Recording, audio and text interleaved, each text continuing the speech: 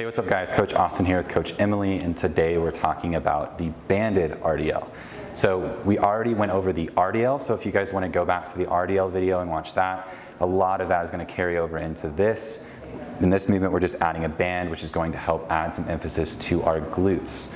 Okay, so in terms of just typical RDL cues and things to keep in mind, it's going to be a neutral spine, so kind of tucking that chin a bit, a neutral spine, neutral gaze.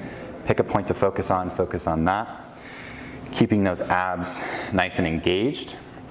And then Emily's just thinking about allowing this band to really almost push her hips back. So as she's wanting to go back, she's gonna allow those bands to kind of like push her hips in that backward motion, okay? And as she comes up, we're gonna think about actually driving through that band, okay? So one more time, actually driving those hips back, reaching that full depth, full range of motion, full hip flexion, and then actually thinking about driving through her hips in and through that band, not arching at the lower back, but actually thinking about driving those hips through the band, squeezing and contracting those glutes, and actually thinking about pulling the glutes under and kind of tucking that pelvis under. Ugly butt, if you will. That's a good cue.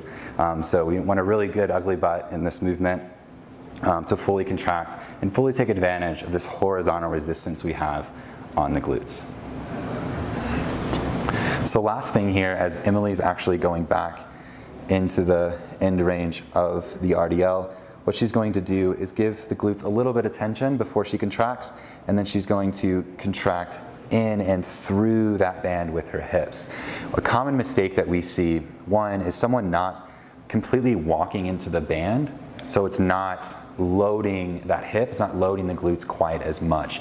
And what you're going to want to do if that's the case is most likely going to be, you're going to want to still get the range of motion, so that range of motion is going to come at the sacrifice of your low back. So keeping those abs engaged as she comes forward here.